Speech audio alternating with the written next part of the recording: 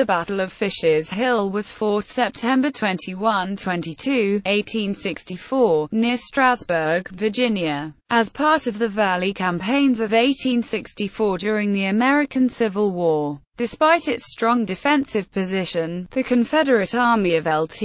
Gen. Jubal Early was defeated by the Union Army of the Shenandoah, commanded by Maj. Gen. Philip Sheridan. Background: Sheridan had almost 30,000 men in the Shenandoah Valley opposing Early, with just under 10,000. Early, following the Third Battle of Winchester, took a strong position. His right rested on the north branch of the Shenandoah River. The left flank of his infantry was on Fisher's Hill. Confederate cavalry was expected to hold the ground from there to Little North Mountain. Maj. Gen. George Crook advised Sheridan to flank this position. His command was assigned to move along the wooded slopes of the mountain to attack the cavalry. Battle. Crook's attack began about 4 p.m. on September 22, 1864. The infantry attack pushed the Confederate troopers out of their way. Maj. Gen. Stephen Dodson Ramseur tried refusing the left flank of his division. Crook and Brig.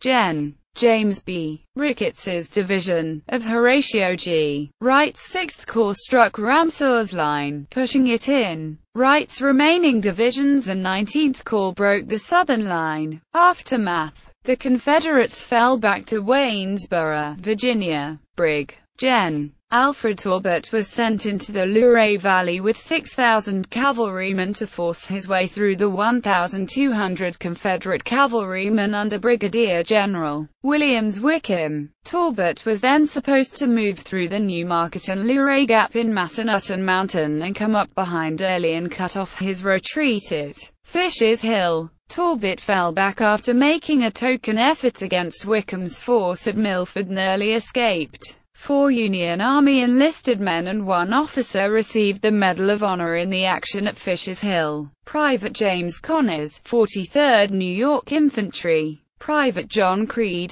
23rd Illinois Infantry. Private George G. Moore, 11th West Virginia Infantry. Sergeant Sylvester D. Rhodes, 61st Pennsylvania Infantry. First Lieutenant Edward N. Whittier, 5th Battery Main Light Artillery.